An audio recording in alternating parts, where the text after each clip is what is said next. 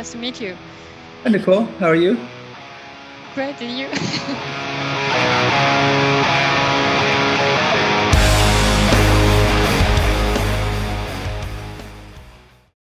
I think we delayed it only a couple of weeks, but we just decided to roll with it, man. You know, put it out, and maybe if anyone who enjoys us, if we could help them get through their day with new music and all this stuff that we're all going through on Earth. That was pretty much what we just decided. Let's just roll with it. And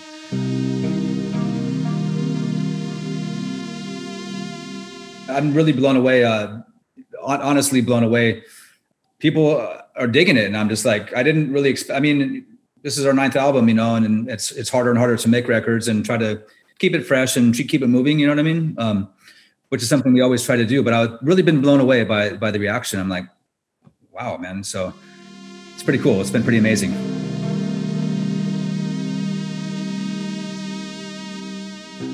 I've had this music for well over a year, you know, but now it's all fresh now. But the other night, when the night it first came out, I think the 25th of September, when the album was released, to hear it be done and complete in the order that it was supposed to be, in the sequence and everything, was really special. And then, you know, later on that night, I went back and I went to bed and I put it on some really good headphones and turned off the lights, and I went to bed and listened to it again. So to hear it as it was meant to be, it was like off of the whatever your service is, you know, it was very exciting. So.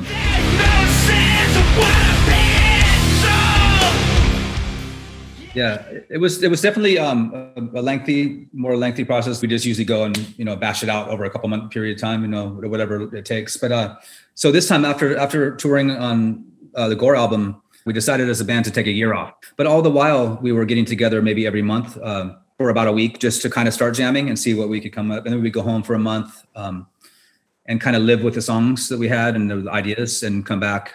So the process was very broken up. It was a different way of doing it for us. But we needed that time. We all agreed, let's take this year off. We can get together and make noise and see what happens.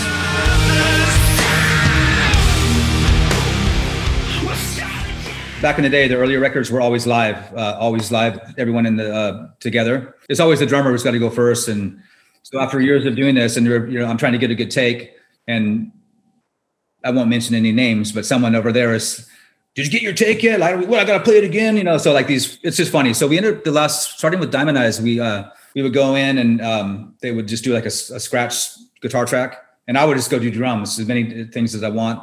And then we would still build them, but we weren't playing together in a room. So this time around, we got back together with Terry Date again, who did our first 4 records. Yeah. And he's like, how do you guys want to record? I know you've been doing it this way. And he's like, I would kind of prefer if you guys would just go back like you used to, you know, and we're like, well, maybe not. But anyways, long story short, we did it live all together in one room, same time, with no click tracks, just so very old school approach, but it was really very gratifying and reassuring to know that we could still do it like that. And it was great, man. So it lends itself to a human sounding record. You know, there's no click and no grid, and you know, it's got a lot of tension and pull, you know, give and ebbs and flows, you know what I mean? So it's human, and that's the way it should be.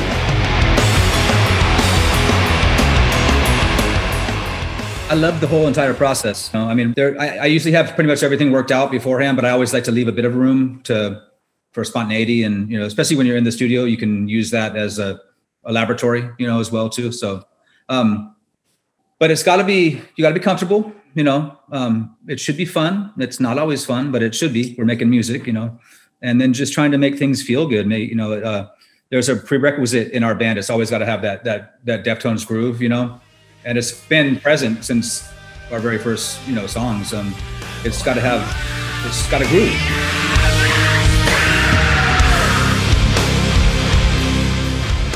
I just try to keep it light and fun, and it's not fun. It's insane here right now. It's exhausting, and I'm over it. But I will be building with all my heart, with everything I have.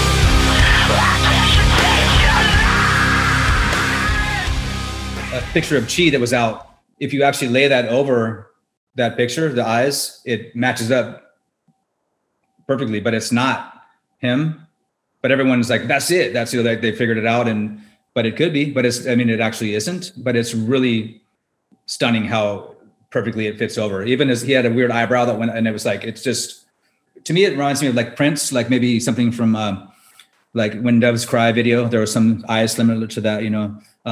But Frank has been, we knew Frank before he was at the label, and he would do zines, like little punk rock zines, and we met him at shows and stuff. And then we started working with him on White Pony and he's done every record cover on with us. So we have a great working relationship, you know, and he actually just came with 2 ideas. He had that, and we just went with the eyes, you know.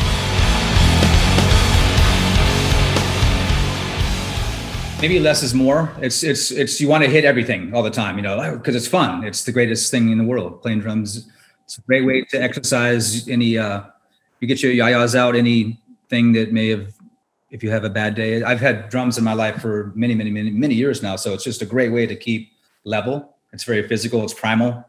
But for playing, I think it's really just about the groove and the beat, you know, and until you feel comfortable in getting all your limbs doing, you know, some of the best songs ever are the simplest beats ever. It doesn't need to be anything, you know. And it should be a joy to play, you know, it should be fun. Or you can get get a Neil Peart kit.